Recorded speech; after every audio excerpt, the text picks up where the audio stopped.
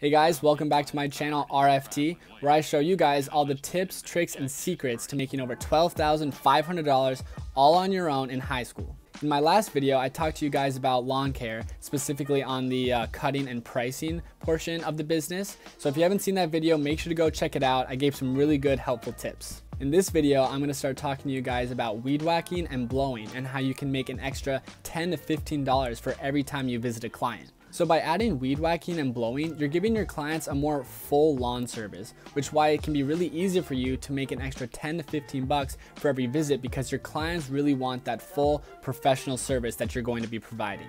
So the reason I'm making this video is because if you guys are starting to make good money cutting people's lawns, and that's what you like doing, is spending time outside on nice days, then I want to help you maximize your profit by telling you how to add these services so that way at the end of the summer you can have a much bigger profit. So what I did at the beginning of my summers is I added these services right onto my flyer, so that way clients could see that and they could decide whether they wanted just a cut or if they wanted that full service. So I recommend trying to get the word out as early as possible into your business, so that way clients are more prepared and have more time to decide whether they do want that full lawn service or if they just want the cut.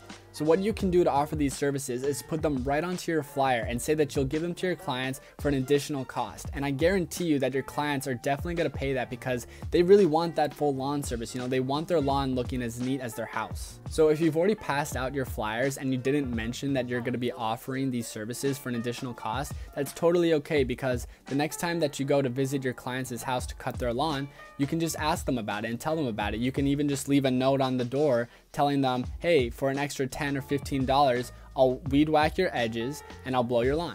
Okay, so here's some tips for weed whacking. Weed whacking is when you go around the edges of the lawn and you cut the grass that the mower sometimes misses. That tall grass that the mower usually misses is usually towards a fence or towards maybe a garden or stairs or something like that. So that's when weed whacking comes into play.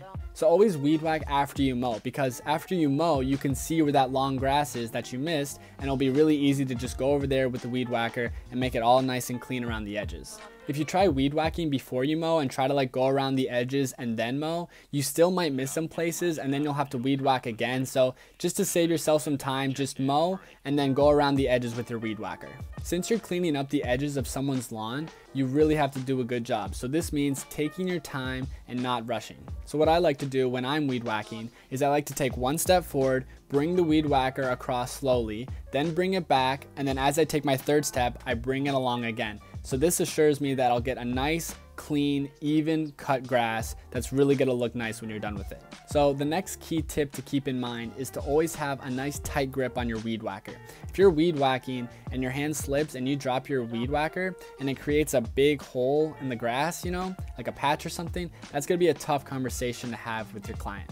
So just make sure to always be safe rather than sorry while weed whacking. Make sure that your path is clear, you're not gonna trip over anything, your hand's not gonna slip, anything dangerous like that. The next tip while weed whacking is to always wear pants while you're doing so, because if you hit something with your weed whacker, like a rock or something, that plastic strip, at the end that cuts the grass, if that tears and flings out and hits your ankle, that's gonna leave a pretty bad cut. I know I certainly did that a few times and I got a few cuts on my ankles and it doesn't feel good. So just make sure that you're always wearing long pants that covers your shins and ankle area. And if you don't want to wear pants, like you live somewhere relatively hot, that's okay. You can wear shorts, but then just wear nice long socks that you can pull up, halfway up your shin, so that way you don't get cut. Okay, so now that you've mowed the lawn and you've gone over it with the weed whacker, now it's just time to take the leaf blower and just blow that grass that got off the lawn right back onto it. So in my previous video, I mentioned that you can go over the sidewalk and driveway with your lawnmower turned on, and it will act as a fan to blow all the grass that fell off the lawn, and it will get it right back on there. But I do recommend using a leaf blower if you have one, because it's going to be a lot cleaner, it's going to be more powerful, it's going to really assure that you have a nice clean sidewalk and driveway.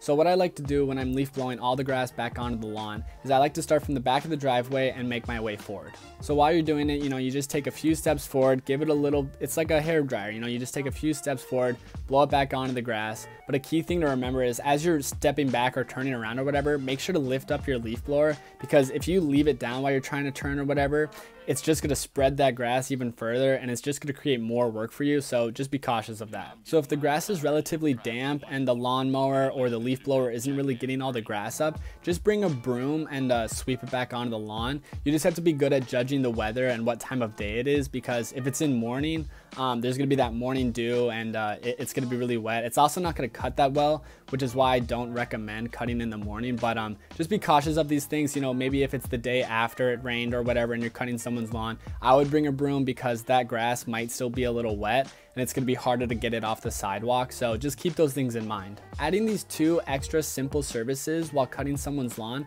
is really going to make it look clean and professional.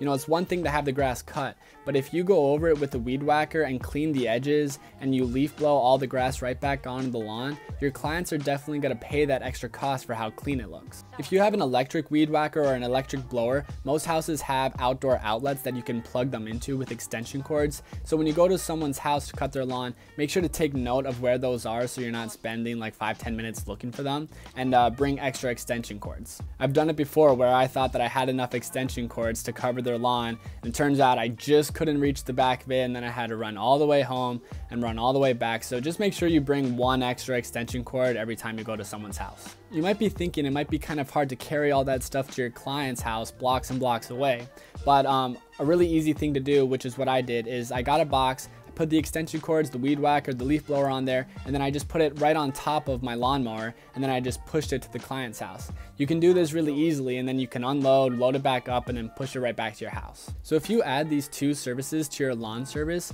you can make $400 to $800 at the end of the summer without even really putting in that much extra time or effort.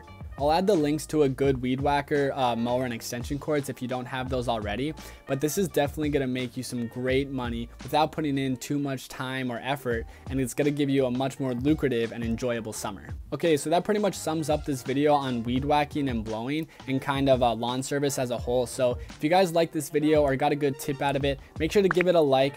And in my next video, I'm going to start talking to you guys about how you can start making some serious money still outside over your summer break, but without having to buy all this equipment. So if you want to see those videos, make sure to subscribe to my channel. All right, till next time. See you guys. Tired of your trifling ways and of listening to that jackass Bray.